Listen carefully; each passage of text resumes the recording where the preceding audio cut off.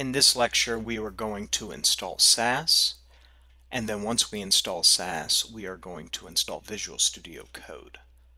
One key note to remind you of that Ruby does not have to be installed in Mac because it is pre-installed right out of the box. In our Windows installation of Sass, we did not have to install Ruby because we installed Visual Studio 2015 and Visual Studio Web Essentials, and those two install Sass and they install Ruby at the same time.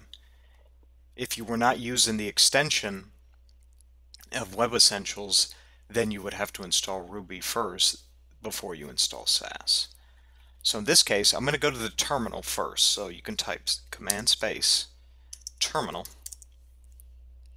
double click it, and then I had it down here on my app bar, but I wanted to show you how to get to it. Just press Command and Space.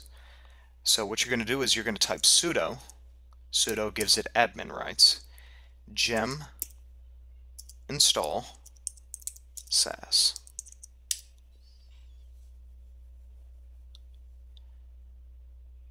And now it's installing Sass on our device. Then we want to test and make sure Sass was installed. We type Sass-V. And we see Sass 3.4.20 and we see Selective Steve. That means that our Sass is installed correctly. From there, now we're going to go to Safari and we're going to type Visual Studio Code.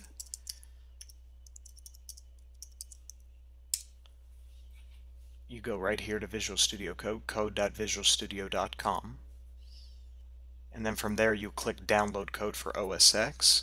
I've already done this, so you can click it right here. It will go ahead and install, just to show you. It goes right here, and it will download onto your device, just to show you the installation process. It's decompressing the zip file.